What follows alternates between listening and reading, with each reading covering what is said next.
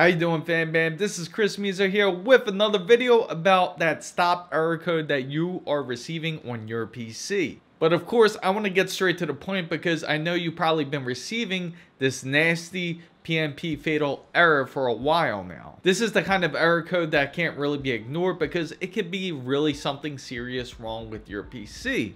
But of course, I would say about 80% of the time, it's mostly a software or a driver type of issue with your PC. In this very content, I will explain exactly how you can resolve that fatal error code that you've been receiving with your Windows. But first, if you find this content very useful, make sure to give it a thumbs up. If you enjoy PC and tech stuff, make sure you go down and hit that subscribe button for more to join the big wonderful fan bam. Let's dig right into it. First off, I gotta say, do you have the new Windows Update 21H1?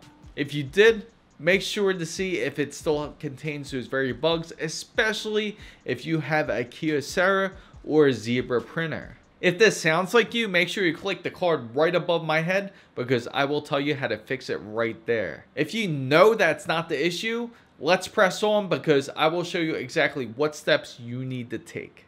Okay, fam bam, so we're into the PC right now. And if you're running into this PNP detected fatal error Windows 10 issue and you're in your PC and you're unable to even get to this very screen, I'm going to show you exactly how you can get to that screen, but of course you won't be here.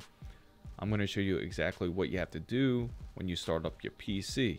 So we're going to restart this PC here. When your PC starts up, you're going to have to hit something like F12. Something like this will pop up. You want to boot it up to the CD-ROM. Typically, if you have your Windows 10 on a USB drive, you want to make sure that you boot it up in that USB drive. Or if you're using a pre-built PC or a PC desktop, you may have another key or an F key for it to boot up into that. For HP, you typically hit F10, and for Dell, you can typically hit F2 or F12, and so on, all depending on what kind of model PC that you have. So the very next step you have to do is, for other boot devices, you may have USB listed on here if you have your Windows 10 on a USB drive. So let's say CD-ROM is your USB drive and we'll boot that up. And when you go into this Windows setup screen, all you have to do is go into next, and then you're going to go to repair your computer. Next, you're going to go to troubleshoot. Then you're going to go into advanced options. When you go into advanced options, you could go into system restore. And from here, you're going to go into Windows 10. And from here, you could actually restore it. Because this is currently on a virtual box, I don't have any system files stored into here. But typically, you will have files stored into here, and you can select the restore point from the last time you remember when your PC was working. So let's go back. Now, let's say if you don't have any restore points, all you have to do is go back into advanced options, and you can go back to a previous build. If you go back to a previous build, then it will be able to also restore your PC, or you could just reinstall Windows with your USB drive. Now that's one of the most easiest ways to do it, but of course I always recommend try to avoid this option, especially if you're trying to save some useful data, because all your data will be mostly deleted. You want to do a system restore rather than doing a fresh clean install of Windows 10. If you did do Windows 10's latest update, make sure you check out that card above my head. And in order to test if you did have the latest Windows update, the easiest way to tell is if you do have a Kyocera or if you have a Zebra printer, try to unplug the USB ports to all your printers, because if it boots up then and you don't see that fatal error screen because you had that printer plugged in, then that could be the very issue that you have, is because it is the Windows update. If you are sure that you don't have the Windows 10 update, you want to go down here and you want to check to make sure that you don't have any virus protection programs on here. All right, so let's go to my Windows here, and as you can see, I usually have my malware bytes up. So you want to make sure that that isn't causing your fatal error, because sometimes it can capture some very important data from your drivers, and it can capture some important information from these drivers that you need in order for your PC to work correctly.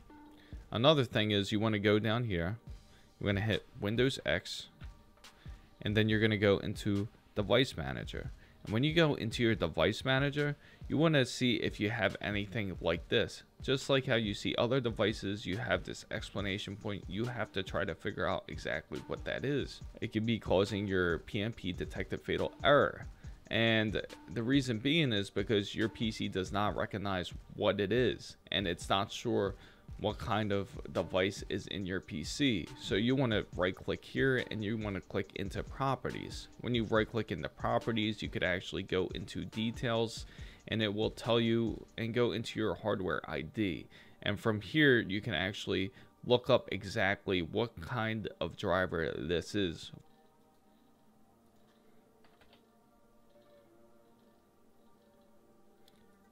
See, as you can see, it's going to tell you right here that this hardware ID was specifically for my VirtualBox. And that's one way of finding out exactly what your device is. You can just Google exactly what your hardware ID is. So you want to make sure that the driver is up to date, and you want to make sure that you have the correct drivers for your PC. Even though it may come up just like this, and you would think that the hardware is bad, it's not always the case. Another thing you have to do is, let's go back here. We're going to open up. So you're going to right click command prompt.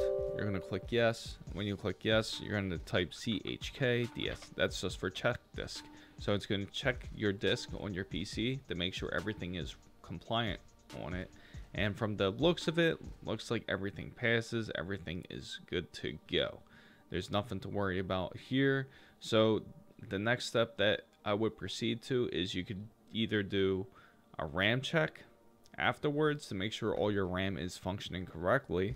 If you get memtest, this is one of the great things you can download the trial on your PC, and it's completely free. And it's something that I would recommend having for any PC, especially this is good to maintenance your PC because you want to make sure all your RAM is always running correctly. Okay, so we're going to run this image USB.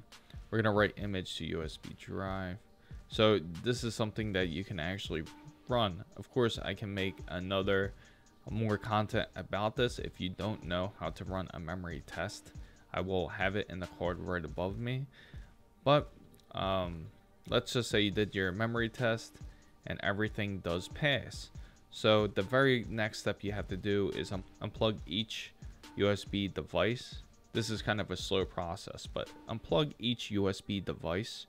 And if you unplug each USB device, see if you can replicate the issue to where you're getting that PNP detected fatal error. And just say like you run that test and it turns out that it's your webcam that's causing that fatal error. Then you know the fact that it's your webcam causing that hardware issue. The very next step is you want to check out your hardware. First, make sure that it hasn't been any new hardware that you got for your PC installed, such as a new piece of RAM that you installed that you really liked, because that could be causing that very issue. Or it can be a graphics card, or it can even be something such as a CPU cooler or other issues. So in very rare cases, the hardware could actually be faulty. If you're checking out the RAM, you want to check out each RAM stick one by one. And if it's the graphics card, you want to take that out and test it out on a different graphics card and try to replicate the issue on another PC if you possibly can. If you found this content very useful, make sure to give it a thumbs up. And also, if you want to join the big wonderful fan bam, all you have to do is go down and hit that subscribe button for more. And don't forget to hit the notification bell for all the newest updates. Make sure to go down and follow my Twitter handle right here, as it is on all my other social media platforms such as TikTok and IG. And guys, what do you think of this update, or have you run into any other issues that you have? Make sure you put it down in the comments down below. Thank you guys so much for watching. This is Chris Mizo signing out.